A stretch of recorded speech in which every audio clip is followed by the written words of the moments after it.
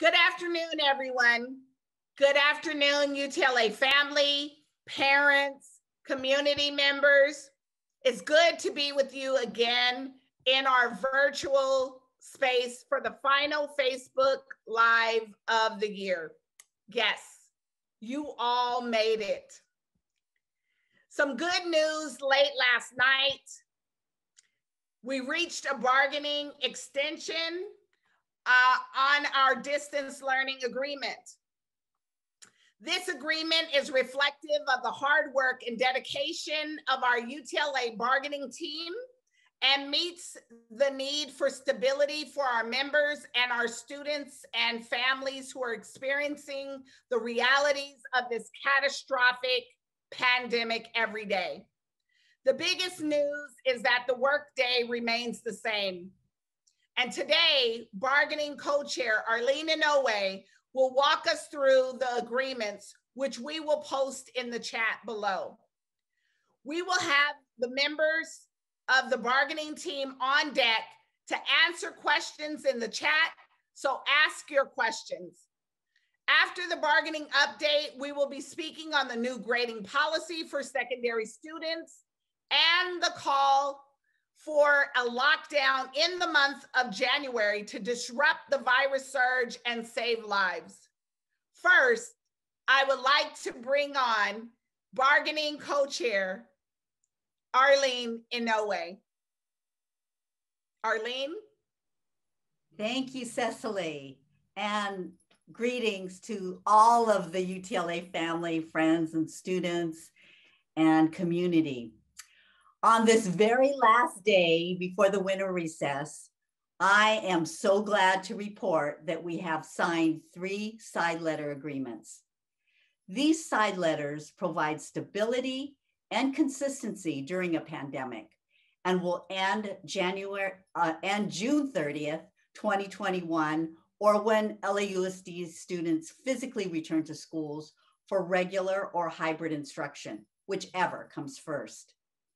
I appreciate our amazing UTLA bargaining team who have been going at it day and night to get the very best agreement we could.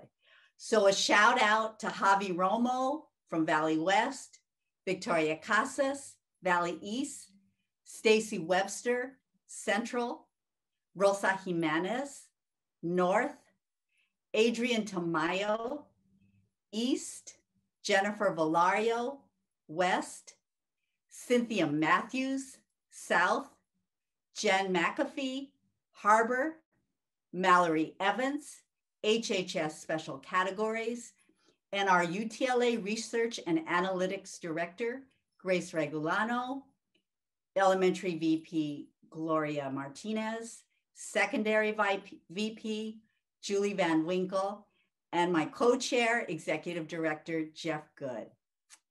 Additionally, we had nurses and other members involved at the bargaining table and in the process. We have been engaged in distance learning since last March, and there is now increasing political pressure to force schools to reopen from politicians who have yet to provide the resources to do it safely or the leadership necessary to control the virus. Under very difficult circumstances, including a looming December 31st expiration of our current distance learning agreement, we were able to bargain an extension that provides stability for our members, our students, our communities in this time of enormous upheaval with only minor modifications. The extension maintains a 360 minimum day for classroom teachers, which is required by state law. It maintains the same total instructional minutes in our current side letter. It maintains work flexibility for members outside of the school instructional day, which we consider really important during a pandemic. It maintains guaranteed work for substitute members and maintains current synchronous instructional requirements Tuesday to Friday. While we know that distance learning could never replicate in-person instruction with students, we provided more time within the 360 minutes to connect with students and families by 1, additional synchronous instructional minutes on Mondays for grades 1 to 12. 2, 15 additional minutes at the end of Monday for professional development, grade level or department meetings. 3, 30 minutes of additional office hours on Tuesday to Friday for connecting with students and families and with teachers having the flexibility to schedule these minutes at their discretion. The district also made it clear that they needed school nurses to provide mandatory in-person services to assist with the COVID-19 testing and in helping schools develop health plans for when it's safe to physically reopen. They have a right to assign nurses to assist on services performed at schools and provided to the public, as stated in Article 3, Section 3.0 D and E. Now more than ever, everyone is realizing the essential role of the nursing profession in our society, which we have understood.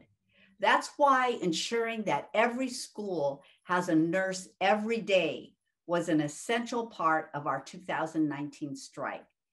While recognizing this need, we also needed to bargain to ensure the safety of our school nurses when they provide the in-person services.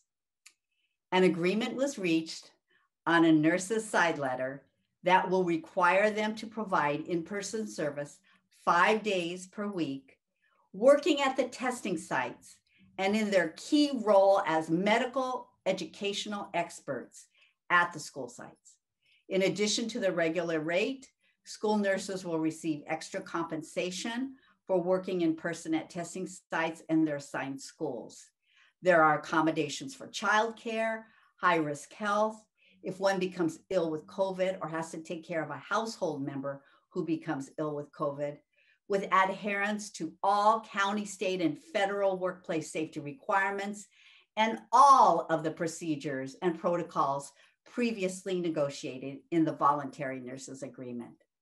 Stephanie Yellen-Mednick, school nurse and chapter chair, says, quote, like frontline healthcare workers all across the country, school nurses are stepping up at this time of great need. A robust school-based testing program is essential for the health and safety of everyone during this medical crisis. And school nurses have a unique skill set to provide it, end quote. Once schools physically reopen, nurses will go back to working at their school sites in their regular assignments. The last side letter is for the 2021 spring semester Pupil-Free Day and Smart Start, which recognizes the ongoing professional development needed to mitigate the effects of the COVID-19 pandemic on students and families. January 11th will be designated a Pupil-Free Day with the switch of June 11th to an instructional day. A Smart Start will start on Tuesday, January 12th and go through January 22nd to allow teachers and students to focus on relationship building and social emotional learning while allowing instructional program flexibility. There are provisions for substitute teachers to fully participate.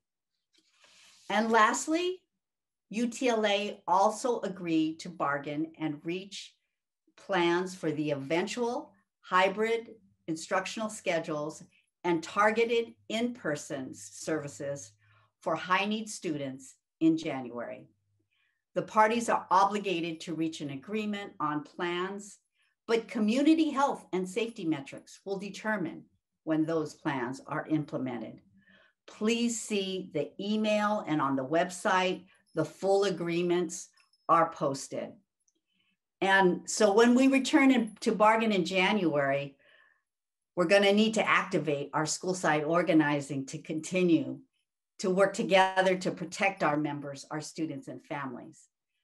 But until then, on behalf of the UTLA bargaining team, May you all have a safe, healthy, and reinvigorating holiday season. Thank you so much. And back to you, Cecily. Thank you, Arlene, for all of that information on the bargaining side letters. In the lead up to the holiday season, we're experiencing an explosive and very deadly surge of the coronavirus. On average, 2 LA County residents are dying from COVID-19 every hour. Local hospital ICU beds have no capacity, and we have a long road ahead before the vaccine will have a measurable impact on infection and death rates. UTLA and a coalition of labor unions, public health officials, and community organizations are calling on the LA County Board of Supervisors to take decisive action now and implement a circuit breaker lockdown for the month of January. A circuit breaker is a limited time action with critical safety nets that will allow businesses to stay closed and people to stay safe at home. A circuit breaker can reverse the tide of the epidemic, reduce pressure on our healthcare system, and ultimately allow for a quicker reopening of schools and the economy. We have to be clear, we are not in a real lockdown now. While some people are able to stay home to work, the working class and poor people of Los Angeles have to choose between risking their lives or putting food on the table for their families. A shutdown must be accompanied by a financial survival package for workers as well. We will never get back into schools safely with our students if we do not prioritize the educational and health needs of school-age children, especially our highest needs students, by doing what is necessary to bring the virus under control so that safe in-person instruction can once again be a possibility. We'll put links in the chat to the letter we sent to the LA County Board of Supervisors. Organizations joining us in this call for a lockdown represent a broad spectrum of LA workers, including grocery workers, nurses and healthcare workers, educators, and hotel and restaurant employees. And they are telling some powerful stories. Respiratory therapist Michael Rivera works at Providence Cedars-Sinai Tarzana Medical Center. Yesterday, he moved a patient into the hospital's last available ICU unit bed. He says what he's seeing dwarfs the LA uprisings. That event doesn't even move the needle compared to the carnage we're seeing now. Housekeeper Liliana Hernandez has managed to stay healthy so far, but she lost her job at the Santa Monica Hotel in March. So did her husband, who busses tables at the restaurant. He returned to work in July only to be laid off again the week before Thanksgiving. She sees the call for a circuit breaker and the necessary safety nets as a lifeline. Parent Alicia Baltazar says her son is struggling with distance learning and she wants a lockdown so we can get on the other side of this virus surge and her son can return to school. You can add your voice to their voices. We are circulating an online petition to call on LA County's elected leaders to take bold leadership based on science and rooted in equity. I encourage you to sign the petition to demand a 4-week circuit breaker with real safety nets to allow businesses to stay closed and workers to stay safe at home, to suppress the virus and save lives. We'll put the petition link in the chat. Sign it and share it on your social media outlets. This has been a grueling week for secondary teachers. The last week of the semester is always a busy time for educators and students, but it was made more intense by the district abrupt change in grading policy to convert all fall semester grades of a fail to an incomplete to allow failing students time to complete missing assignments. One secondary teacher said the new grading policy was dropped on teachers like an anvil during finals week. Teachers are feeling disrespected and horribly treated by LAUSD for this short notice. This policy was not bargained with UTLA. It's all the more frustrating because educators support empathy and compassion for students in this unprecedented time. But this is not the way to do it, and it does not resolve the complicated issues of grading during a pandemic. Stevenson Middle School teacher Marcella Chagoya posted on Facebook about the new grading policy and this extraordinarily difficult and unusual school year. Marcella broke it down into things she knows and things she doesn't know. Things she knows. Her students have tried this semester as best as they could with what circumstances they have faced. And as their teacher, she also did her best by them.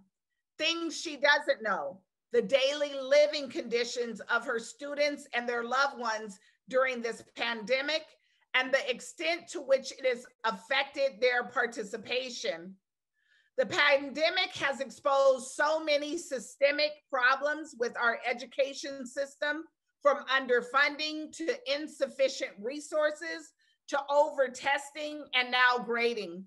Disproportionately Black and Brown students and students in foster care and who are experiencing homelessness are receiving an increased number of D's and fails. Failing grades affect students' lives on a long-term basis. And since the memo was published on Monday, UTLA has been pressing LAUSD to make sure the new grading policy rolls out in the best way possible, including extending windows and deadlines to allow ample time to work with students on grade improvement after the winter recess. Yesterday, the Division of Instruction sent a memo entitled Important Schoology Grading Updates for Teachers to all local district superintendents. This memo states that the grading window and passback have been extended to December 22nd. The linked FAQ in the memo clearly states that the December 17th due date for incomplete forms is flexible. UTLA will be discussing the grading issue among our leadership bodies and with the larger membership, and we hope to work with the district to develop a better policy for the spring semester. The grading issue is a top-down decision that LAUSD imposed on teachers, much like the top-down decision this year to mandate extra standardized tests that are not required by the state. These tests that LAUSD is imposing include Edulastic and Renaissance. These assessments are putting an undue burden on instructional time and are out of place in our crisis distance learning reality. We are pushing back against these unnecessary assessments that are not state mandated, and we'll be holding meetings to engage our parents in this important pushback. Your stories will be critical as we escalate our campaign against LAUSD's excessive assessments. We need your feedback on how difficult and frustrating administering these non-mandated assessments have been for both educators and students. We'll put a link in the chat below. It's a simple Google Doc to give your input on testing. And now a huge shout out to our new National Board certified teachers. This cycle, 46 UTLA educators earned certification for the first time and 60 educators recertified. Earning certification is a serious achievement. If you've ever known someone who has gone through the MBCT process, You know it is as grueling and intense as any professional development experience. Like board certified physicians and accountants, teachers who achieve national board certification have met rigorous standards through intensive study, expert evaluation, self-assessment, and peer review. UTLA has actively supported the MBCT process for many years now, and our UTLA building is home to the support network, a collaborative UTLA LAUSD program that offers facilitated workshops and peer support for MBCTs. Every year, LAUSD usually has one of the most diverse classes of MBCTs and one of the largest in the nation. So let's give it up for our 46 new National Board certified teachers. If you hear a colleague's name, give them a woot woot in the chat below.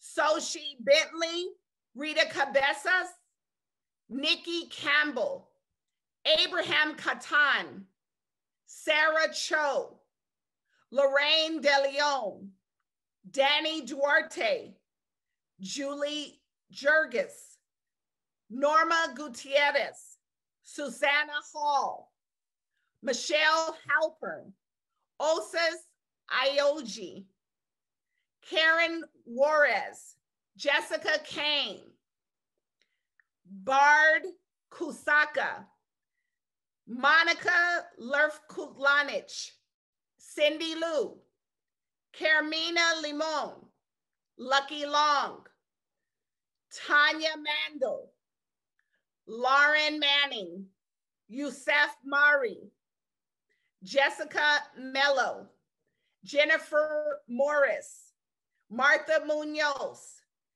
Angelina Murphy, Hector Nieves, Melissa Oki, Susan Osario, Cynthia Salceda, Yvette Salmarone, Suzanne Silverstein, Linda Smith, Julie Sornberger, Christina Stewart, Nancy Velvarde, Adriana Vinarski, Elaine Visorti, Amy Weisberg, Hixel Wester, Nick Westfall, and Adriana Zavala. Please excuse me as I said those names, and I'm sorry if I mispronounced anyone's name.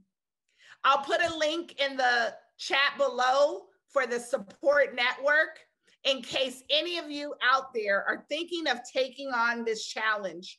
And the support network website will be posting names of all the MBCTs, our new group, and the 60 who successfully recertified. Please note that the teachers listed are only the first wave of the MBC class of 2020. Due to the pandemic, some renewal and first-time candidates took advantage of the extension offered by the National Board. Congratulations to all of you. You make us proud. You make your family and friends proud as well, as your students will reap the rewards of your dedication to keep pushing yourself. Now we come to a shout out to our education community. First up is teacher Dan Barnhart, who invited me to co-teach his Zoom class with his students at Central High this week. The students gave me so much life and joy. They engaged me with questions and were intuitive, smart, and witty. It reminded me of how much I miss teaching in a classroom and how much I miss engaging with students.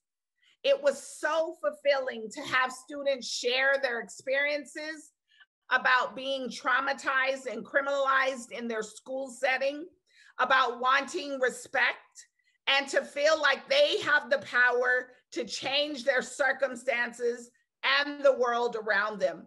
So thank you, Dan, for sharing your class with me. Now we have to give a shout out to 28th Street Elementary School community, who showed up in a big way for a school family who suffered a tragedy. A 28th Street parent passed away unexpectedly earlier this year, leaving behind a wife and 5 children. 2 of the children are currently students at the school, and the other 3 had attended the school as well. The teachers, led by UTLA member Lorena Sanchez, organized an online fundraiser to support the family, and they raised, along with other school staff and community, more than $4,000. Thank you, Chapter Chair Martha Duran, for letting us know about this. There is so much sorrow in the world, but there is also so much heart. And just a quick note about a free resource. The magazine In These Times, which covers politics, culture, and the movement for workers' rights, is offering a free 12-issue magazine subscription to union members in the US. No strings attached, no credit card needed. Today is the last day to sign up, and I'll put the link in the chat below. Now we mark recent losses to our extended UTLA family. Guillermina Pulido, a teacher at Panorama City Elementary, passed away suddenly last Friday. Her former colleague, Yamila Estrada, shared this sad news with us. Ms. Pulido worked as a teacher at Noble Elementary, a Title III coordinator at Alta California Elementary, and a 5th grade teacher at Panorama City, where she was well liked by the teachers and students and had a voice in faculty meetings. Pedro Ramirez, the father of UTLA AFT Vice President Juan Ramirez, passed away this month. Juan shares that his father, coming from a very humble family, always pushed his children to become good, respectful human beings and to always strive to do better than he did. Juan says it is a lesson that his family really took to heart. The Harbor area lost a warrior for labor justice and for public education with the passing of Charles Theo Carlos Princeton. Charles was a union man and proud of it. He supported efforts of organizing drives, picket lines, and mobilizing the community. He was part of the successful fight to stop the co-location at Catskill Elementary, and he stood in solidarity with educators during the UTLA strike of 2019. He volunteered at the Parent Center at Banning High School, where he loved everyone, and most importantly, our future Banning pilots. We keep the families and friends of Guillermina Pulido, Pedro Ramirez, and Theo Carlos in our thoughts. And now I'll close with my heartfelt wishes for a peaceful winter break. This will be the last Facebook Live until we reconnect in 2021. But we will continue to share news and developments on our website and social media pages. A UTLA member posted on Facebook that he's so used to working crazy hours that when the work stops on Friday night, he gets a little depressed. And then he asked, weird, right? No, not weird. We are all working so hard that many of us have forgotten how to relax. I hope you have saved a final bit of energy to envision and to plan for a restorative winter break.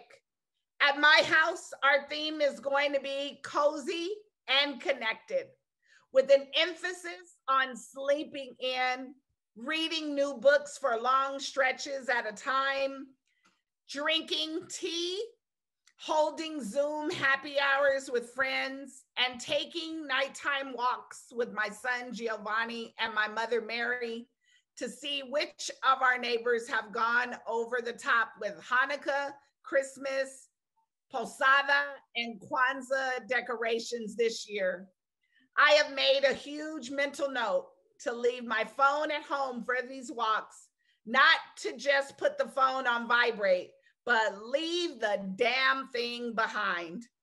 My family will lead our holiday with gratitude for all the folks who are working with extraordinary courage amid the threat of COVID-19. Every day, even at this terrible virus surge, puts them at greater risk. Nurses and other healthcare professionals, bus drivers, sanitation workers, grocery employees, and so many others show up to work to keep our communities going. Many of you know these essential workers. They're your sisters, your brothers, your partners, your friends, and your neighbors. And I am humbled by their courage in the face of loss and danger, and outraged by a society that cannot do better to protect our essential workers. This will be a holiday season like no other, after a year like no other. And I'm so proud to stand with you, the amazing educators of Los Angeles, who through it all have kept learning alive for our babies. I'm so grateful for our union, our voice. We remain a powerful fighting union, even in these virtual times.